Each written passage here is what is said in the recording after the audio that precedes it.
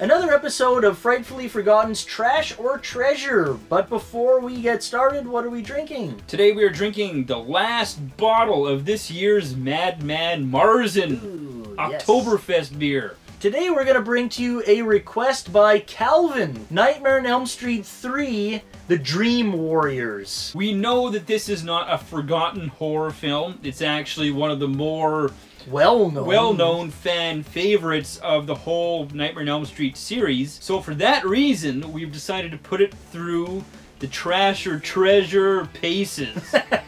This movie's directed by Chuck Russell, and he's done quite a few high-profile movies. The Blob remake, The Mask with Jim Carrey, which you can see how that ties into this movie, being very cartoony, right? Right, yeah. Patricia Arquette stars in this. She was in Lost Highway and Stigmata. Larry Fishburne is in this, a very young Lawrence Fishburne. Heather Langenkamp is in this, reprising her role as Nancy. We're gonna go through this plot short and simple. Dream Warriors starts off with a group of kids who have all been admitted to a psychiatric ward in this hospital.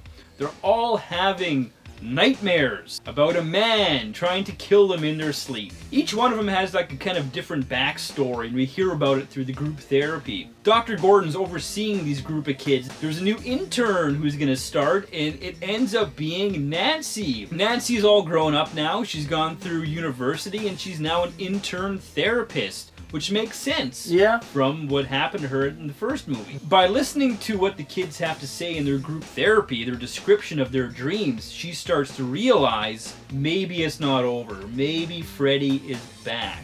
After a tragic death that happens at the hospital when a kid assumingly commits suicide by jumping off this bell tower, realizes that her worst fears are coming true. There's this nun that's walking the grounds. Dr. Gordon goes up to her. He eventually learns that in order to stop Freddy once and for all, you have to bury his bones on hallowed ground. Dr. Gordon seeks out Nancy's dad to find out where his bones are buried. Only one man knows! Well, what about everyone else who was involved there? Well, they're all dead now, I guess. Turns out that Freddy's bones are actually buried in a junkyard, and they're still there and everything. After all these years, that car has never been demolished or used for scrap or anything. Meanwhile, the kids and Nancy are forming a plot to actually go to sleep together, which is the opposite of what they've been trying to do the whole movie, right? They're trying to stay awake. And they're going to use the dream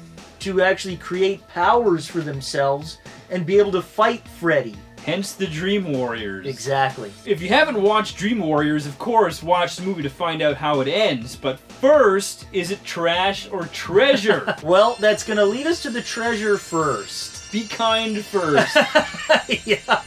And it'll be assholes after. The first thing we have to mention are the effects. They're actually very good. They're top-notch, really. Yeah, you can't get any better than the production quality of this movie. It looks fucking great. The sets are amazing. They're practical effects too, right? It's 1987. There's a few like examples, like there's that one puppet death, right? Where all those tendons come out of the kid's arms. Just before that though, those marionette dolls turning into Freddy, and there's all that kind of claymation, stop motion stuff like that. That's awesome. That's really good. The plot for this movie and the way that the whole story progresses from the first one is really good, actually. It makes sense. Like, the fact that Nancy is now older and grown up. First of all, to be a therapist, which makes sense after what happened to her in the first one. And she's the one going after Freddy now. All of these kids are kids of the parents that killed Freddy. One thing that doesn't make sense is none of these parents put two and two together. All of our kids? Yeah. You know, all of us? They're all crazy and in the hospital? I wonder why. Yeah, exactly, yeah. Nobody seems to put it together. And the characters are actually pretty good in this, you know. They're not overdone. There's a little bit of comedy. They're all memorable characters. Yeah, they're all individual. Out of the whole series, I think it's the best ensemble cast of characters. And not just the Nightmare franchise, but I think compared to other franchises, I've always really liked Kincaid. He works so well in this movie, and then you see so many other slashers and horror movies kind of try to replicate that character. That'll bring us to the trash of this movie. This movie is the crossroads of the whole franchise. You can see it and you can feel where it took the turn. Where it stops being a horror movie. Yeah. And becomes MTV. Exactly. And you can see that they're trying to create a franchise that will continue on and will just make the company money. And they succeeded. They did. Very well in doing that. But because of that, the quality of the movies and the scariness of the movies, this one included, and everything that came after suffered so bad. It took a huge nosedive. As soon as I hear that, "Welcome to primetime, bitch," for me it's like, that's it.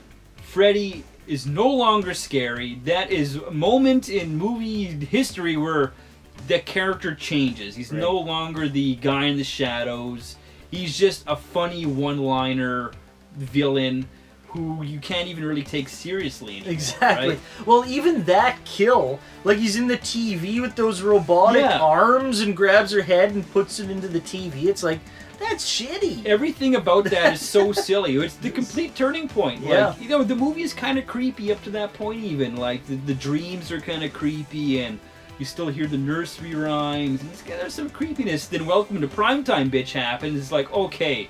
Here we go. Now it's all funny and it's not horror anymore. It took all the ambiguity out of him. What we dislike about the movie the most is the way it treats Freddy and how it shaped everything afterwards. Exactly, yeah. And also the fact that they don't have any reference to the second movie in this at all, right? Not even in passing. Not even just a quick little, just give it something. Yeah. Give it a little, like a sentence or something. They could have had that Jesse was staying at the same hospital. Yeah. Or something. I think number 2 did very well at the box office, but the reviews weren't good. Right. And that was the issue. So they're probably trying to distance themselves from part 2 as much as possible. The tone of the movie is completely the opposite of part 2. And part 2 is dark and scary, and this one is not dark and scary. It's bright and colorful and funny.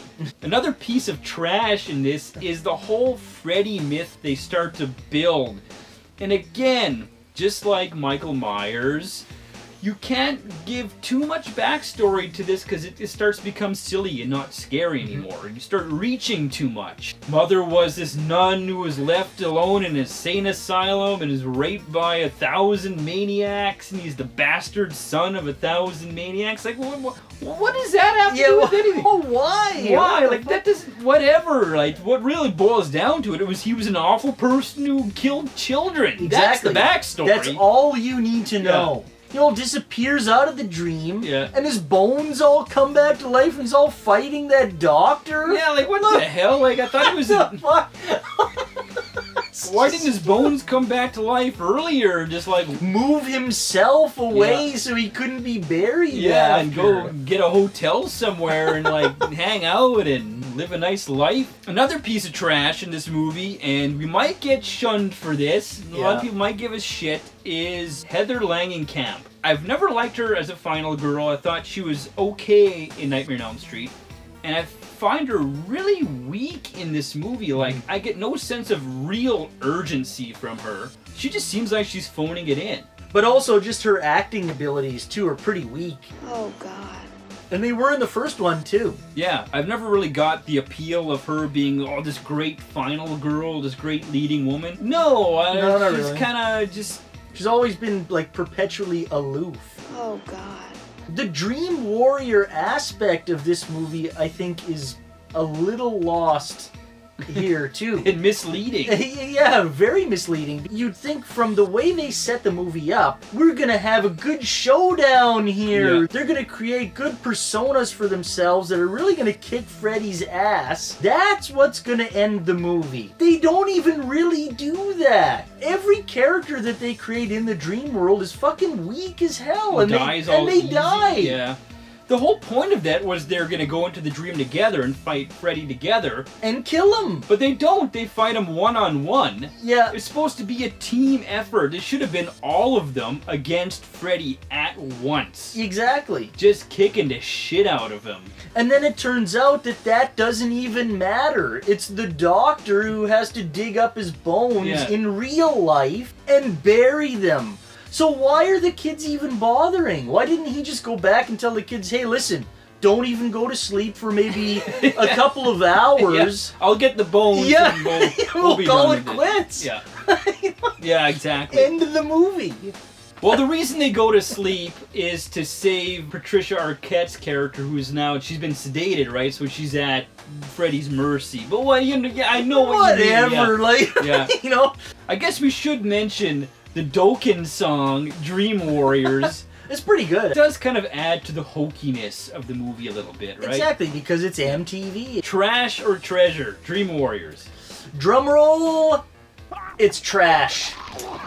And I'm gonna say it is trash too. And it's not because it's a bad movie per se, it's entertaining. Yep. I have fun watching Dream Warriors, but I have almost just as much problem with it as I do that I'm having fun with it. If you want a true horror movie, well then I'm not gonna watch this for wanting a true horror. My biggest problem is the way it took the direction of the whole franchise. The art, you know, of the movie suffered due to just wanting to make big box office money and make Freddy a household name and MTV icon. Because of what they did with this movie, it split people. Yeah. Right? There's two camps. Yeah. Rather than there should just be one, with everybody saying, oh man, that was an awesome movie.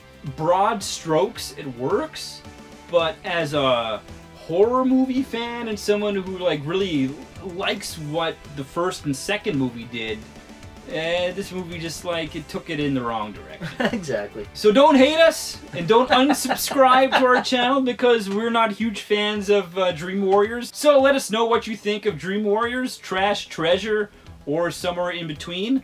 But if you have to choose one, you let us know. And until next time, keep drinking.